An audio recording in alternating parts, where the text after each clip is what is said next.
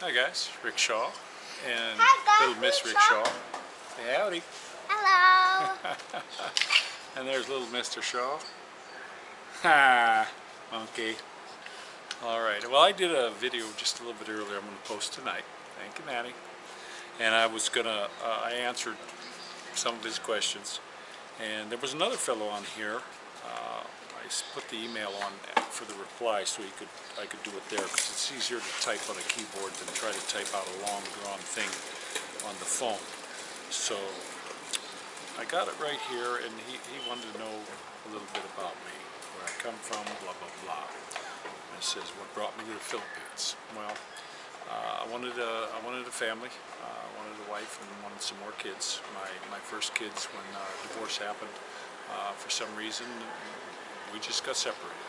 We weren't allowed to be together. It was just a disaster, and the children suffered for it. So I wanted to raise the kids here, and in the United States, you know, you guys know the horror stories about they'll give you a big deal about giving your kid an aspirin, but yet they give the boys rubbers and they'll take the girls for an abortion and all this stuff. Give them Ritalin. I don't want to deal with that. I'm going to raise these kids here. They're born here. They're beautiful, and I'm going to raise them in the Philippines. I have no desire to move. It says what are my likes and dislikes. I love being here. I love being a family man. My dislike is in the Philippines it's a different culture. If a little kid falls down, what do? They run over and they help him up. Oh, you poor baby. I don't like that. My kids fall down, get up off your ass. Get going. You got a scraped up knee, too bad. Get up. That's my deal.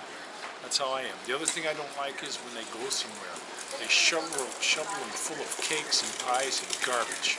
I just can't let them go outside. They come home, they won't touch dinner because they're stuffed full of candy. That's one of my dislikes. Another one. This is where did I come from, the U.S. I'm a Midwesterner from northern Ohio. He says, do you plan on living there for the long haul? Yeah, absolutely. I'm here till I'm no more. And I've always wanted to come here. I came here when I was very young, U.S. Navy. And I tell you what, I can't see myself being anywhere else. This is the place for me. My beautiful little Dolly here. I got 3 kids, beautiful little wife who's camera shy as can be. She won't come on the camera. I don't know why. But this little one's not camera shy, right? No. No, of course not. She likes it. So we're on here, and this is for Dave Ingram. Sorry it took me so long to get back to you, but basically it says Rick, maybe you covered this, but I'd like to know what brought you to the Philippines, where you live, there, and what you likes and dislikes. Maybe a little about your background and where in the U.S. you're from. Then I'm living there for the long haul. I have several friends from the military days that live there, and they say they're never coming back except to visit. And that's basically me. I have no plans on going back. I've been here for 7 years now. She's going to be 7 years old in August. Basically got here, and within 9 months, she was born. Go figure. What a clock, huh? And then we've had a baby every 2 years since, until we got to 3. And they're fantastic babies. They're little they're philams. You're a flam. No. Yeah, you're a flam. No. Yeah, a philam. No. A Filipino American. Yes. Yeah, so you're a flam. No. Okay, I guess she's not a flam.